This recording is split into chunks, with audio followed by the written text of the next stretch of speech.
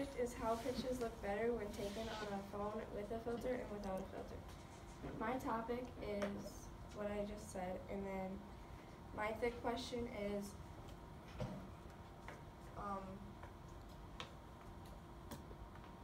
a picture look better when taken on a picture worse with it?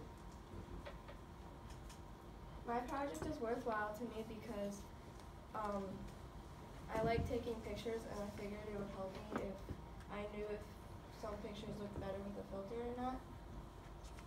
My mentor was Danielle Smith, and she helped me figure out what were good filters for certain pictures, and I also asked some friends what good pictures were. But my mentor also helped me get some good ideas of what things that I could take pictures of.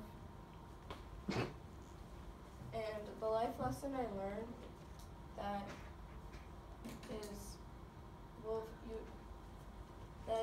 I will use filters more often on my photos because they look much better when by themselves. I have found that a picture taken on a phone is better with a filter because of polls I did on my Instagram. And on my Instagram, I posted on my story with polls saying what one you like better. So as you can see here, you can see the score right down below. And every single one of them have going towards the filter except for this one. This one I like more. Majority of the people like the one with the filter or without it.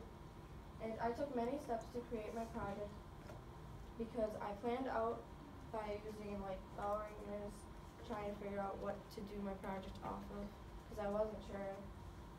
And then I learned how to take good pictures on my phone because I researched pictures side by side with and without a filter to see what other ones look like.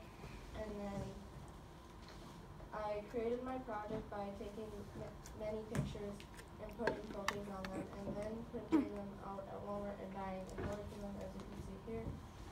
I did polls on my Instagram by putting pictures with and without filters, like I said earlier.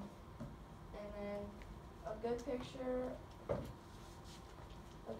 on a cell phone and good filters for many types of pictures. I also use Instagram, which is my side work, and then I watch these videos that I put here, and then you can